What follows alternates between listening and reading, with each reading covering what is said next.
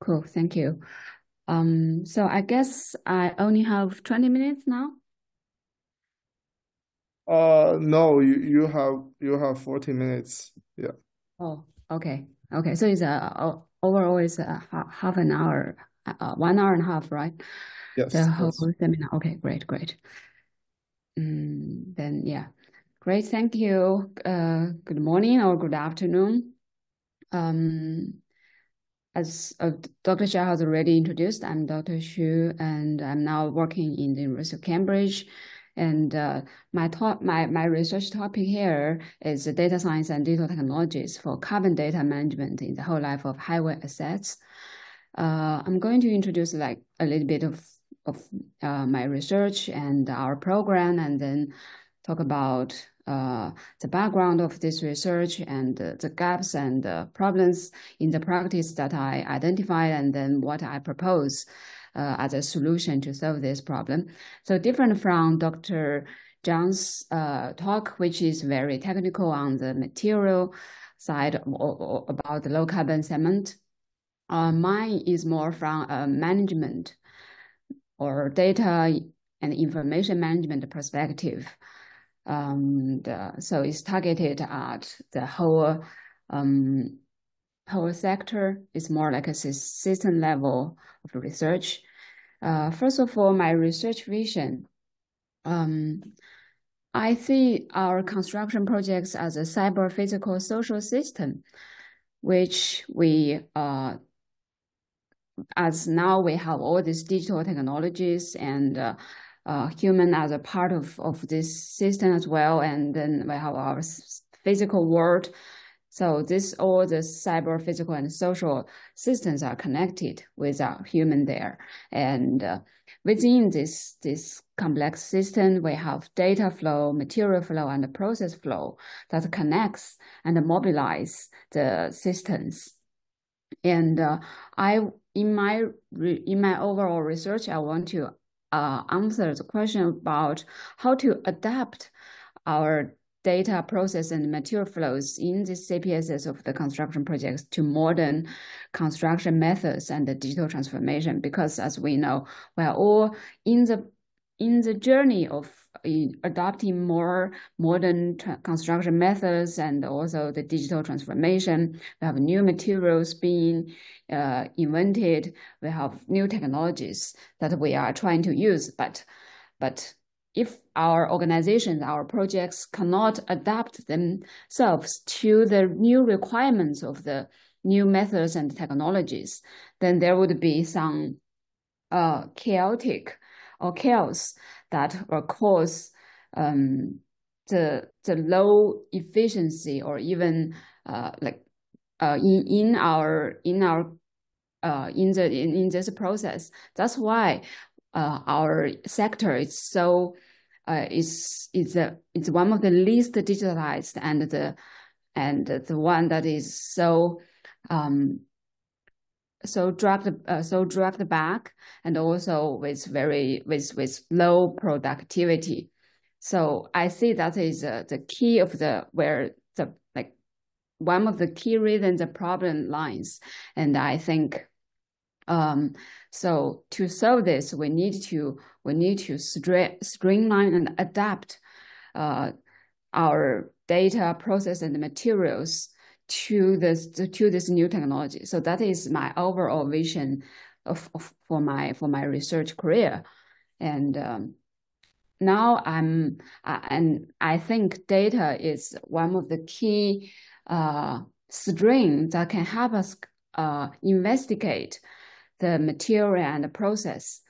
Data can tell us the story of the cyber physical system and how the new technology impacts it, and what is the problem and how it can be improved. So that's kind of my approach to see our sector and the world, and my research is going to focus on this. And that's kind of set the thing about why I look at data and what is the overall picture of my research. And in my previous research, I I have explored a lot in different aspects of this, including my research at HKU. We have tried using digital technology to bridge the data flow between the cyber physical and social subsystems using the IoT, BIM, and blockchain technologies to try to achieve the data-driven decision-making and even cognitive intelligence in our facility and building management. I also studied the organizational digital transformation, especially from the process flow perspective, how these technologies impact the coordination or other process in our organizations, and how organizations can better fit for the new technologies with the human skills consider. So I developed that human organization technology fit model for the new process adaptation. And also from the material perspective, I have studied some of the waste material flow, and also now focus on the carbon, but still they are connecting. This project is trying to connecting what I wanted to do and bring it to a next step, to a more systematic solution. And as Dr. Xia has mentioned, I'm working on this Future Road Fellowship Program. So it is a program that is co-funded by the EU Marie-Skłodowska Curie Fellowship program, and also the consortium of industry companies in the UK, led by the National Highways. And this is a vision of our whole program. So it is actually two programs. The Digital Road program is a UKRI program, the EPSRC program, and then the Future Road is a other program funded by EU and the industry. And we have 5 topics in this program: the digital twins, smart material. So Dr. Zhang's research is kind of part of here, and then automation and robotics, data science, and sustainability. Sustainability is something that is added to the digital road, but is in the future road part. And my research looks on the carbon part of that, but I have other colleagues working on maybe more like infrastructure system level. But yeah, that is the whole program, and I'm very happy that I can work with people from these different perspectives. And my research is kind of bridging all these different topics together. And this, as I said, is data science and digital technologies for the intelligent carbon management. And the problem that I try to solve is that by engaging with the industry people very closely, I found out the existing carbon reporting relies on a lot of manual input, which is very tedious, with a lot of uncertainties, and also labor intensive. Data is not it's not accurate, reliable, and the level of detail is very low, and so it is kind of not really usable for decision making. So that causes the can we trust the data that we really collect? Can we really use this data? That problem. So I try to solve this problem by answer 2 questions. Firstly, is what is the fundamental carbon data model for an intelligent carbon management system? What a more intelligent carbon management system needs as the data input, and how to increase the trustworthiness, automation, and the timeliness of carbon data reporting to support the informed decision making. So yeah, that is the where my research lies in my own vision and the vision of our program. And then I'm going to introduce where it sits in the industry.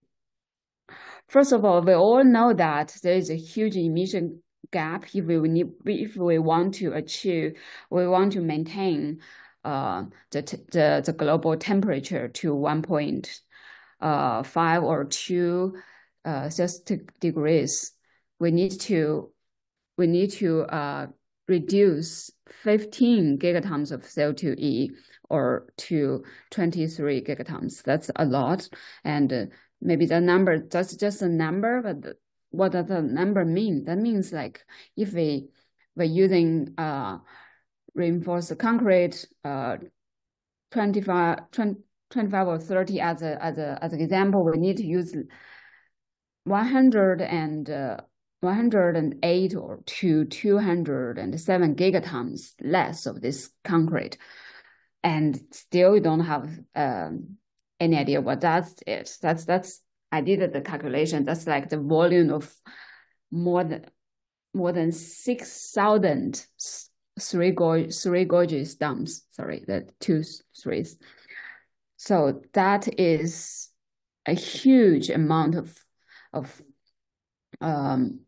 materials or like emissions that we need to reduce. But how can we achieve that in the next 6 years? And we all know that our infrastructure and building and infrastructure sector plays a significant role in the carbon emission, and we should take the responsibility to reduce the carbon emission.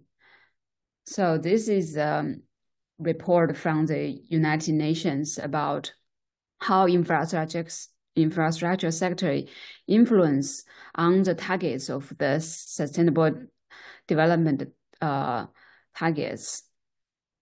So all this, including the building and transport, water, energy, and waste management, and digital communication, all these infrastructure sectors adding together, they impact 92% of all the targets, and they adding together, they contribute to almost 80% of all the emissions. So that's why we need to act now. And of course, the governments and the industry, they have realized this problem and they are taking some actions. Like in the UK, they have developed the Path 2080 carbon management in infrastructure. That is the 2016 version, and in the updated version last year, they updated it to the carbon management in buildings and the infrastructure, so you include the building in it. So this is the key guidance. It's called publicly available specification that used to guide the industry to manage the carbon. So this is kind of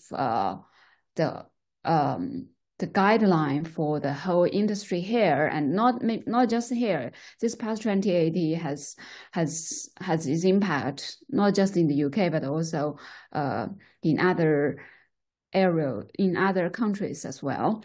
So it says the guidelines about how to manage carbon in the infrastructure and building sector. It is about how we can manage carbon to reduce the whole life emissions in the built environment, but it did not give us the method to conduct a detailed appraisal of wider sustainability.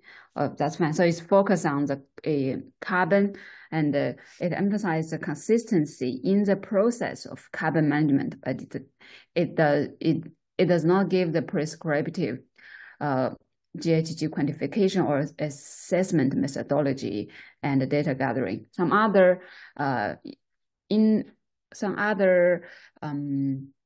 standards, international or national standards have mentioned that a bit, and it's about the consistency in framing the whole life carbon reduction, both within the control and the influence of value chain. And it's about decarbonization for increasing value. So it's driving the whole life carbon reduction, but it does not taking the cost management into consideration. But actually, what companies cares a lot, or what we can incentivize them is through the cost, is through the. But then if we separate the carbon and cost, it is a bit problematic when we really want to implement and incentivize the organizations, the companies to take the actions. And also it's about how to demonstrate the capability for integrating carbon in decision-making when delivering projects and programs. But it's not, there are the organizational certification to get the past 2080 accreditation, but it is more focused on how to increase or demonstrate the capability of integrating carbon in the decision making. And one of the figure in this past 2080 show that, and this is, I think, not just for carbon, but also for other aspects of a project. At the very beginning, in the need identification and operationalizing stage, we have and even design stage, we have a bigger, have a higher ability to reduce the whole life carbon. But that's where we don't have much data that can support us to do the real decision making, the more granular decision making. But with the time going on at the later stages of the project, we have less ability to reduce carbon, but then we can also at the same time we can collect more and more data, more detailed data, to assess our performance in this. So this is kind of like a gap there. How can we make use of the data that is accumulated at a later stage, but also use it for an earlier stage to have a bigger impact? So if we just look at a project program, we cannot, a single project program, we cannot really maximize the use of data for our ability to reduce the carbon. But if we look at organization level or like a supply chain level, network level, we can make use of what we can collect from like an earlier project and apply them for our future projects. And that is how we can get more data use more data for this. But the problem is that currently we lack this kind of long-term investment or industry level, kind of system level, industry level solution to really invest in that, to keep those data for our future use as much as possible. And also this past 2080 has provided the requirements on the carbon monitoring and reporting for all value chain members, like what they should do, what they should report at different stages. So it's kind of ask them. So you can see generally from these requirements, it's at a very general and high level.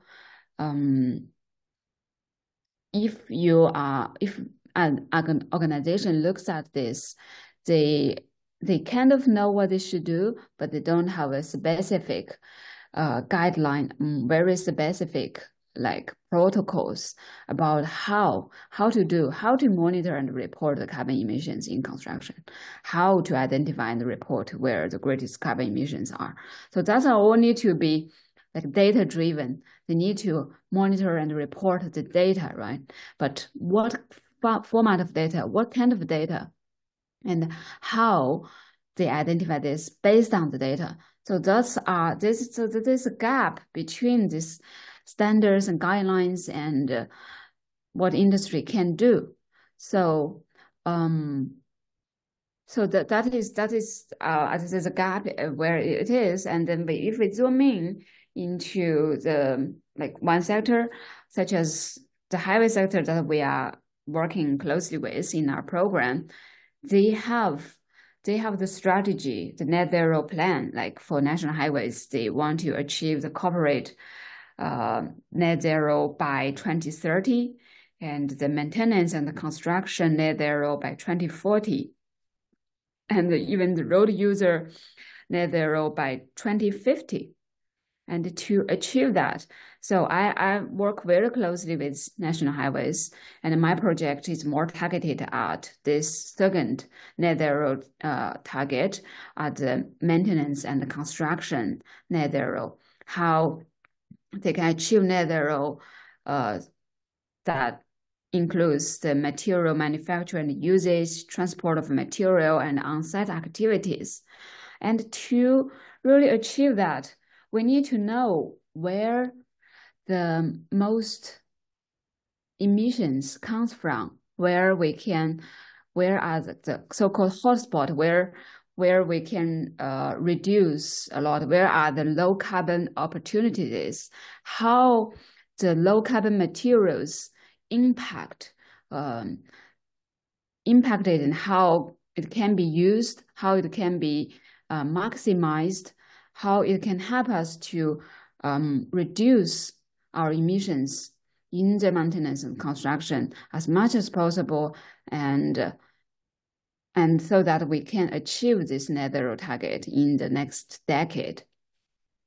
So that all needs the support of data. But currently, they have some carbon construction innovation programs which they use to identify and define the challenges and opportunities and the innovations. And and also have the carbon management system, which you can see still it is a lot about they looked at the carbon management process, how the activity and the process of each stages can be improved, how can be quantified, and how can they be through how it can incentivize the the carbon management, carbon reduction through procurement or supply chain, how to set the baseline targets and monitor it in a more specific, measurable, and time-bounded targets, and reporting and assess, and also tracking this with transparency. So that is what they want to do. I have identified this, but then it still stays at that very high level, and it lacks the method approaches that can touch the ground at the construction site about how to do it. And that's where I think the gap is, and that's where my research sits. So it's under this layer, and as this continuous improvement part. So it's more like how we can really achieve that in how we can instruct the site managers and also procurement managers in selecting the new materials, and environmental sustainability managers in their monitoring and assessment of the carbon management. A little bit more than if we want to talk about the measurement, the reporting of carbon, we need to understand the methodology that we are using now to measure or not measure, to assess or estimate the carbon emissions. So we all know that there's different categories of methodologies. This three-scope specification, three-scope emissions is kind of the widely used, because it is developed by the GHG protocol, and it is targeted for organizations to report the carbon emission. So it has 3 scopes: the direct emission from the company's facilities and vehicles, like the fuel they use, and the direct like power generation. So it's very small, very specific. And the scope 2 is purchased energy, like purchased power, purchased heating and cooling, purchased steam, these things. So for many organizations, maybe the scope 1 is just 0 if they don't produce, if they don't generate the energy, or they don't have the own heating and cooling, but they just produce it. So that would be 0. But then they have a lot like a scope 2. But then you can see that as the upstream activities and downstream activities, what like an extended supplier, like a company's extended supply chain would impact. It includes a lot of different activities, including like the leased assets, the employees commuting, the purchased goods and services, the business travels, waste, transportation distribution, and the use of the sold products. All this, and end of life of treatment of their products. This is a very big part. It's about 80% of the whole emission, but it's very, very difficult to measure now, simply because it's very difficult to have the data. And also, there's another like kind of a methodology from a product's perspective. For a product, it has like different stages, from its material acquisition to production, distribution, use, and end of life stages. And this is how these different stages can be mapped with the different scopes. So we can see the scope 1 and 2, like for organizations that have its products is more focused on just the production of the product, but then the material acquisition, the distribution, use, and end of life is not include, like it belongs to the scope 3, and it's not measured or reported. And yeah, this is a more specific on the product carbon footprinting stages. So as we said, the scope 1 and 2 at this production stage, but the exploration of material and the later stages are it's more like we can do the cradle to gate, but not the whole cradle to grave measurement of emission. And in our sector, which is more project or asset based, we have this life cycle carbon modules that the carbon of a project is divided into embodied carbon and operational carbon. So we have the upfront carbon from the pre-construction product and the construction stage, which is also the cradle to gate stages. But then we also have the in-use operation, user carbon, and end-of-life carbon. That is currently, especially this part, is currently not measured or reported, really. So there is still a lot of gap that, like we don't know much about these parts. Our focus is more from like A1 to A3, or like A1 to almost A1 to A5, which means from raw material supply to the manufacturing, or at most to the construction and the installation processes. But because of the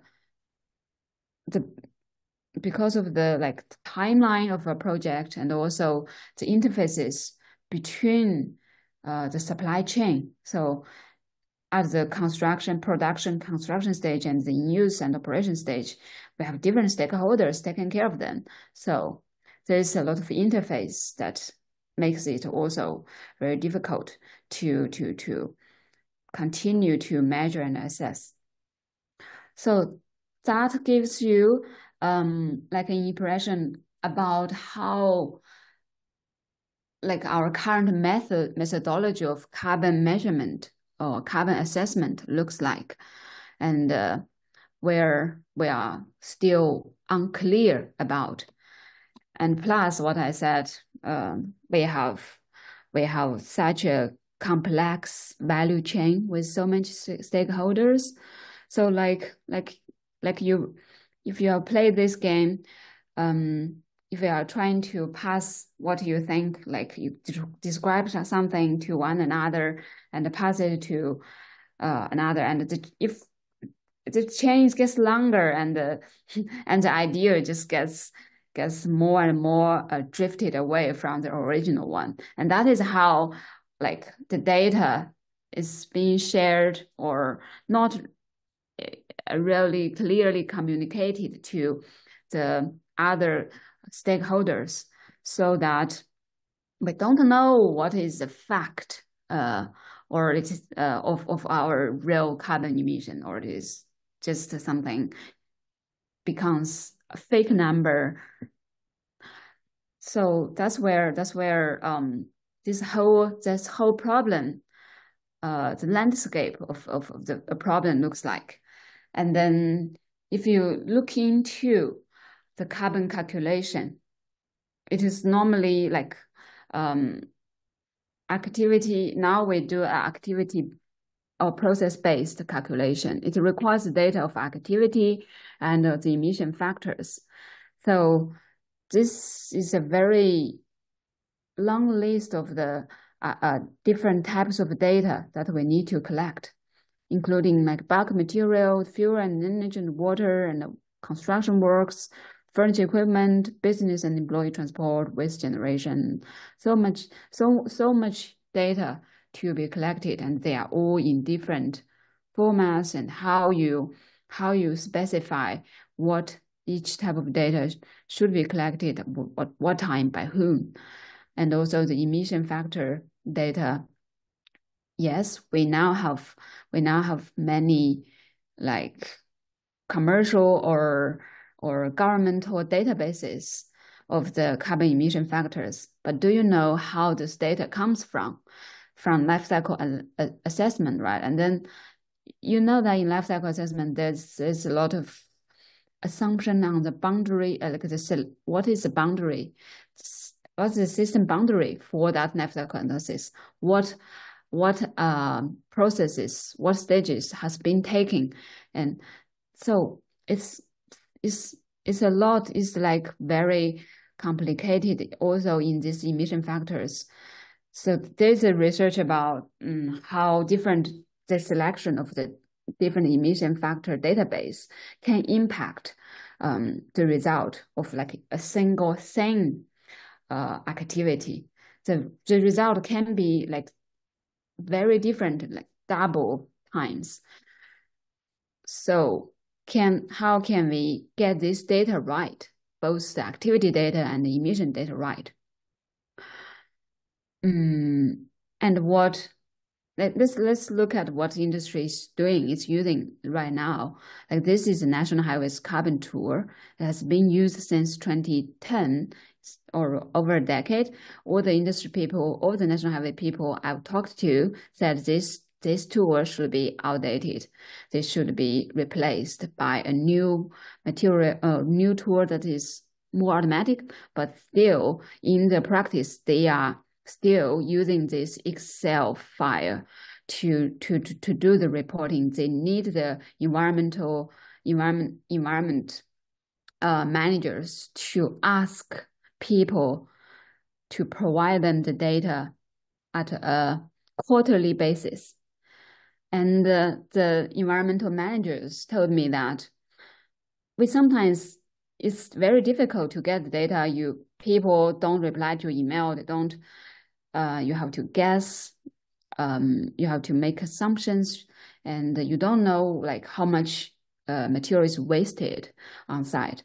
You don't know exactly what type of very specific type of the material that they're using. So you just so it's a mess. It's really a mess. And they also have the low carbon opportunity register, which do the register possibility opportunities to reduce carbon, like the new materials, low carbon materials, or other potential methods, something like that it can happen to reduce the carbon, but there is no data to support to what extent, what is the potential of the low carbon, the carbon reduction. There's no number, no data to support that. So it looks like also a spreadsheet like this. You can see that. So it can say something like what is the says the potential carbon reduction from not replacing and from no maintenance required in the future or need product to sign again. So when you read this, you actually still have no idea how much carbon can I save by using this low carbon opportunity. And yeah, and this is how the embodied carbon library looks like. They have the universally unique identification for each item and for each resource. They have like they have a resource list, they have code for it, they have description of what it is, and so they have the modeled carbon factor, and so it covers the A1 to A3 cradle to gate, and some of them would cover A4 and A5, and then they have a total A1 to A5. Then, as I said, the in use and the operation stages, they cannot do it now. So all this, it's just it just made me feel this is a very complicated problem, and really where we need to start with a solution is from the data, and in the practice, the data is produced in multiple places with inconsistent approaches to coverage. What does it mean? That means so they have they have maybe design drawings, they have the procurement system, they have some reports about the environmental performance, but how to reduce the data collection while also collect as much data as you need. And also by inconsistent approaches, I mean different stakeholders, different parts of the supply chain, they use different approaches to collect and to measure. So and the coverage is different. Some of them just A1 to A3, some A1 to A5. Very unclear, very inconsistent, and they have different coverage using different emission factors and assumptions. So that is cause a lot of uncertainty or confusion, and but the thing is, since they started to look at this, they have data that is produced, but it is just placed somewhere while not being used, not being really reported.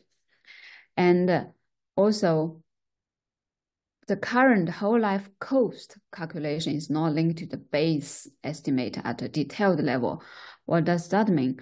That means companies, they wanted to do is still like cost-based calculation, and then they add the carbon as like another dimension, but it's not linked. That they are not linked together. So if you change any of the design, or if you change any of the base estimate, it will not or something. It will not be updated together. So you need to do another round of baseline or like another round of estimation, and that is just still like not being used or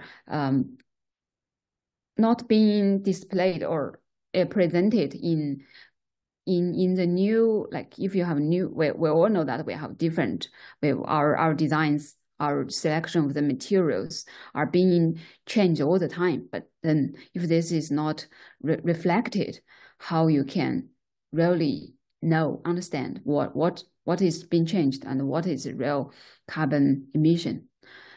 And so they really need a prescribed carbon accounting method, but that is a major gap it has been recognized, but still not really being developed. And they want to produce quality project level whole life carbon data across all the product carbon footprinting stages. But yeah, it's not there yet. And and also what about how they can, the standardized output formats should look like.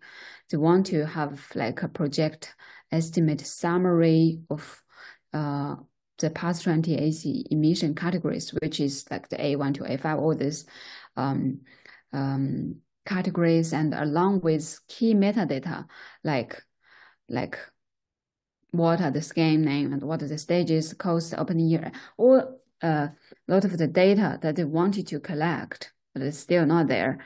And they want to do it like from an asset level, project asset level, aligned with the work breakdown structure. That's, you know, that work breakdown structure has been used in the construction like practices for a very long time. So it would be good if we can align the carbon data along with the WBS. So we don't need to create something like a new category or something, but we want to break the structures to approximately level 4, more detailed, more granular. And yeah, so how to do that, like how to get a line by line report with fully work breakdown structure detail is like what they want to and to target at. They want to have live data and with a data hierarchy from the whole supply chain and the portfolio, program, scheme, and WS and resource level. And data would be grouped into slices such as different year, scheme, tier, emission type, something like that. So that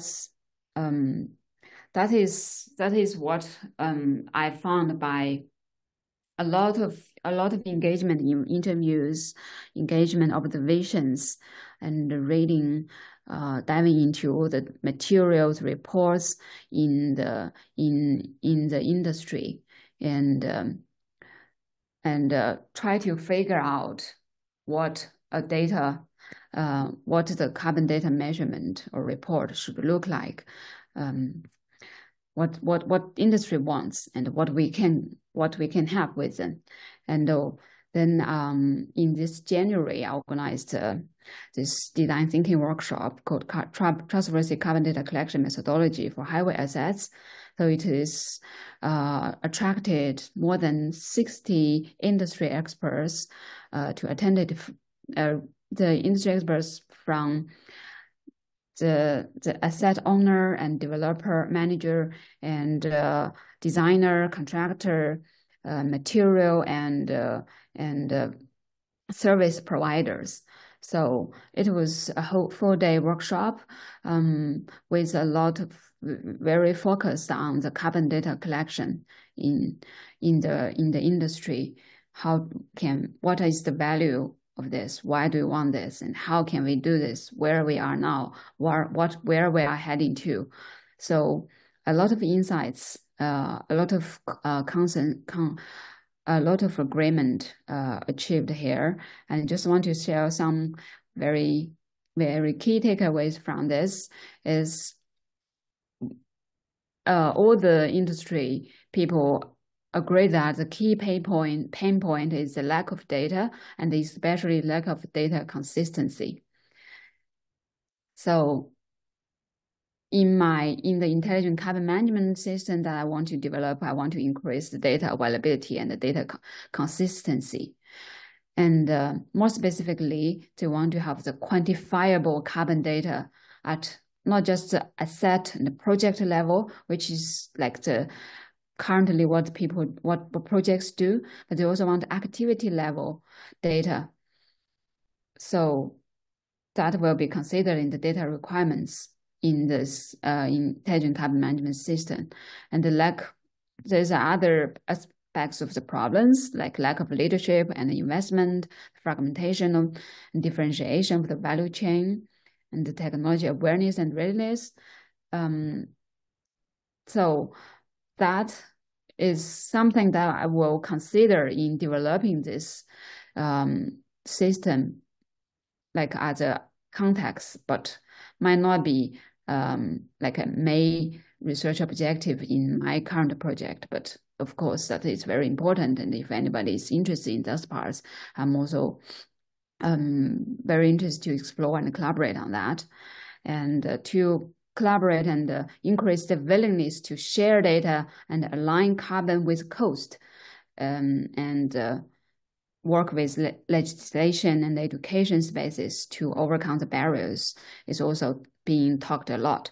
So data sharing will also be a significant part that will be considered in this system architecture too. But after how we collected the right data.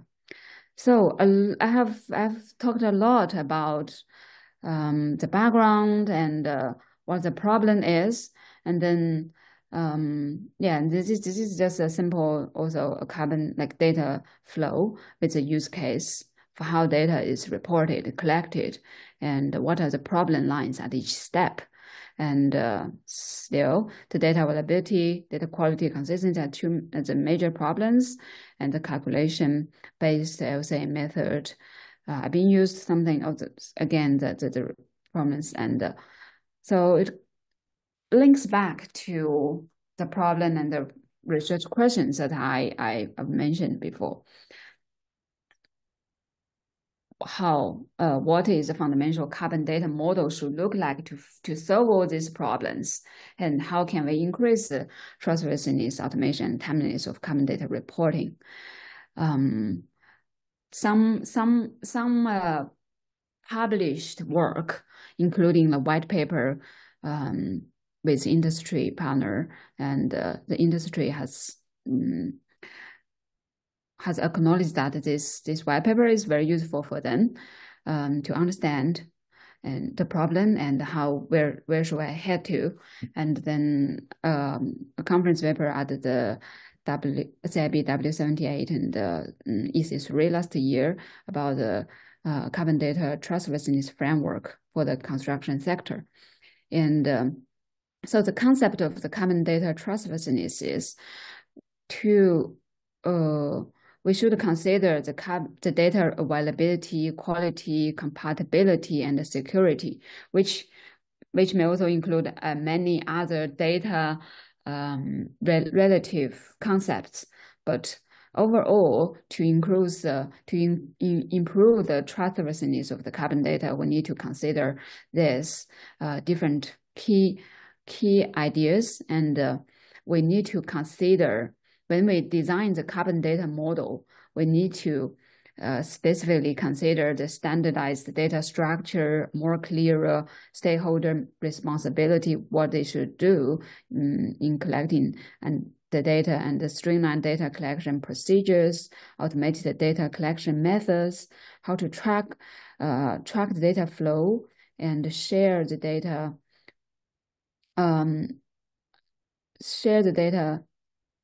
and also how to evaluate the reputation of the data provider, and also how to ensure the data quality by purpose-driven, by the least data points. We don't need, how much data do we really need? What is the minimum data requirements? Reasonable accuracy, what level of accuracy we need, and what is the right collection and update frequency, and what devices and methods can we use?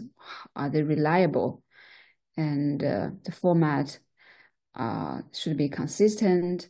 We need to have third-party verification, and more importantly, can we have a common data environment to understand the data protocols and open data formats to improve the data compatibility, and also how to ensure the data security through distributed storage or role-based data report and access and sharing and analysis and other data encryption technologies.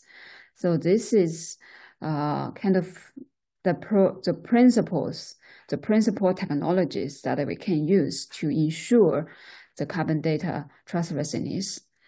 And with that, all this in considered, we can then try to make as much as possible of the current data that is available from different sources that was not specifically developed for carbon, but for other purposes. But then how can we make use of them to this by a standardized way, with a very clear and common carbon data ontology and metadata structure, so that we can format all this data from different sources in the same, like in the unified format, in a common data environment, and then make those data in a item by item level with a very standardized format, each line with the same thing, but with different data. And then that's where this is the key part that I'm working on, and I think that is significant to for us, for our carbon management decision making in a lot of the possible applications that industry needs. So I think this is a very fundamental research that can support a lot of research from the AI or data science. Just like provide the sources, the trustworthy data source for all these applications.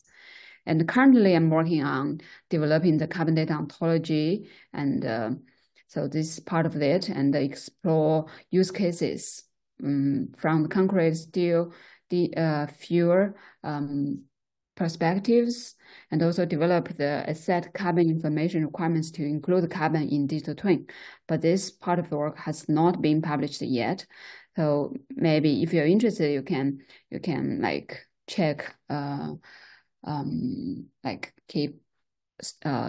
check my profile like occasionally to see if they are out, and I'm happy to collaborate in this aspects. And if you want to know more about our next steps of what we are going to, what is a possible pathway to the explorations of technologies with one of the companies that I collaborate, well, it's like how to calculate and share the carbon data with this technology. There is a DRF launch clinics on June the 7th, which is 3 weeks later. And to get that information, you can follow our Digital Roads of the Future LinkedIn LinkedIn page, and they will share this information in the due time. So yeah, so there is no conclusion for my research because it's still going on. I spend a lot of time to understand what was the key problem and what is a possible effective solution, fundamental solution to this. And there's still a lot of work to do. And welcome all different types of collaboration. And that's all for my presentation. Thank you.